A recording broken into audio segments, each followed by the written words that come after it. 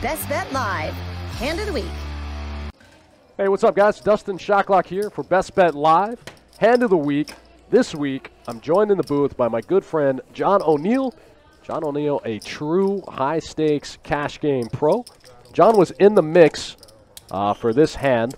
This was a recent 5-10 no-limit deep stack cash game that actually ended up playing really big. And as you can see, John was in the mix right there in the 7 seat.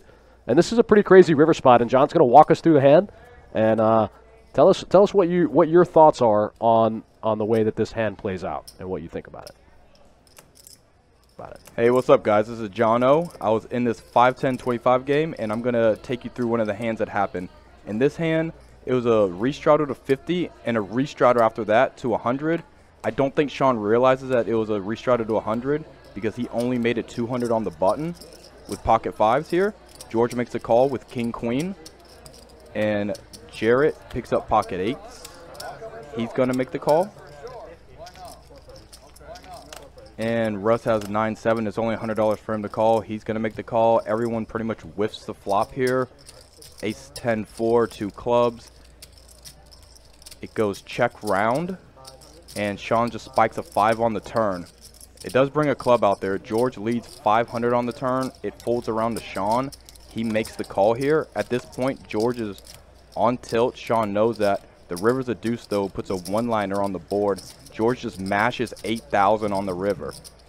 Right now, it puts Sean in a real messed up spot. He was hoping the board paired. It didn't. He's either going to have to hero call or fold here.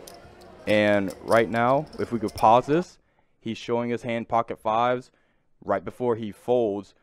At this point, George just lost a 50K pot. And when this happens, George always just plays like what I like to call animal poker. He just starts piling.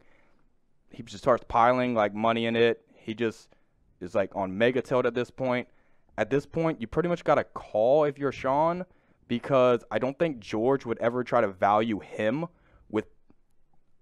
with 8,000 on the river just because Sean is on the tighter side. If it was me, George knows like I will hero call him, so it could be more value against me. But against Sean, I don't think it's ever a value hand.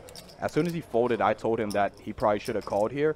But it is a very hard call to make, and George tried to tell us that he did have it, but obviously looking in now, we could tell that he did not have it. And when George is on tilt, you just got to hold on and make those calls sometimes. Wow, what a sick river spot. Just a casual 8K mash into 1,800.